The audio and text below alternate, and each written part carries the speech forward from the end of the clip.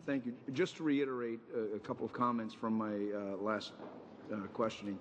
The comment with regard to Equifax, if you could be vigilant on that to make sure Equifax are very much up to speed.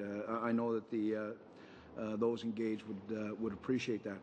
And the other thing is with TransUnion and securing TransUnion, and you had indicated that you're weighing the possibility of that. When we look at the Federal Privacy Commissioner suggesting that, you know, that's where we should be, the Consumer Financial Agency of Canada recommending that, know that I strongly advise if you could make sure that that protection to at least what we're trying to do now is alleviate some of the concern with the 600,000 people that have been affected. A couple of questions here. You had indicated, Mr. Shugart, in your remarks that there were 250 employees that were affected. The coverage that they've been offered, those employees, is it the same as the 600,000? It is the same. We've been in touch with the employees formally by letter and offered exactly the same services. Thank you very much. The information, I had offered the example of Sony and taking out the insurance policy on those impacted by their breach. Now, I would think the answer to, you know, do you guys have insurance? I would think the answer would be the government of Canada is its own insurer. Should someone have their information stolen in this case, and they end up with a degree of financial loss, is the government willing to cover the cost of that loss if it can be proven that that security was breached or it was a result of that breach? Are we there? Again, it's up to you whether you answer that or not, but what the government will do is obviously not in your purview, and again, it's a hypothetical, and in essence, a decision will have to be made. But you had a comment. Go ahead. I just want to. Can I ask if the department's going to do it, Mr. Chair?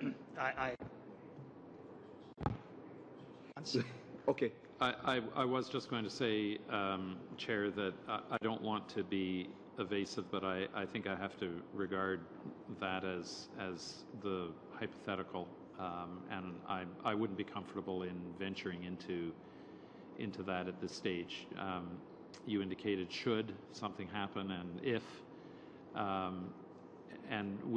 let me just say that our action plan involves very careful monitoring at our end and via the service provided by Equifax, and we will be following this very, very carefully. So the department would not be in the process? What's that? I just said I'm not in a position to speak hypothetically about what the government would or wouldn't do in a situation. So you wouldn't be preparing a contingency in that regard, or?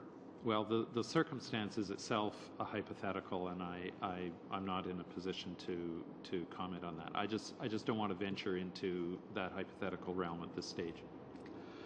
Okay. Mr. Sutherland, we've been in contact with Equifax since the last round of questioning, and from a very senior member of the company, they've assured us that what the students are getting is the exact same as the average Joe gets, that's free of charge in 8 out of 10 provinces. Draw me 2 columns. Give me, tell me the difference between the 2 types of coverages, the one that's free and this special design you guys have. Yeah, so my information is also from Equifax, so maybe it's something you need to work through with Equifax, but if we, and the discussions we've had have been very direct and have been senior as well. But the lost wallet service is a service that is not available nationally. It's not available. No, and I had indicated that it's available in 8 out of 10 provinces. Right. But it does extend for 6 years. It's my understanding, and what they've told me, is it extends for 3 months. 6 years. But listen, that's okay. Here, but carry on. Yeah. Yeah, we can chat later. Yeah. Yeah. Or, okay, what are the other differences?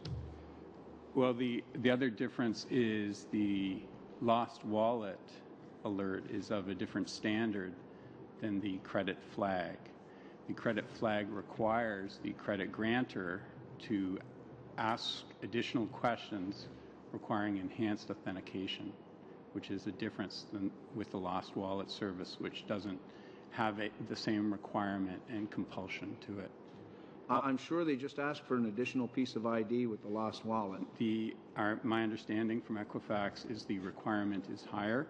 In addition to, there are the customized services we're getting with the client services, where they will take time to explain the service and the options that folks may have, including taking off the service, and as well what they may do to improve. It's a package of services that we've purchased, and we've asked a number of times Equifax, because we have heard out there the comment that you've heard as well, and they have assured us that the package of services that we've provided is significant, is something that has a cost attached to it, and is not the same as the lost wallet service. Well, I would see the cost. I've got a couple of minutes, Mr. Speaker.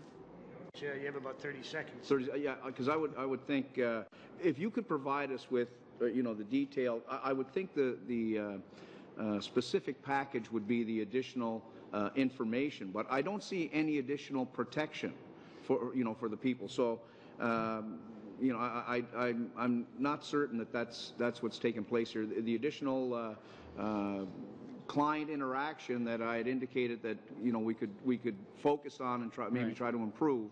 I can see that being a cost, but anyway, maybe if you could provide us with a parallel comparison between the services. Thank you, Mr.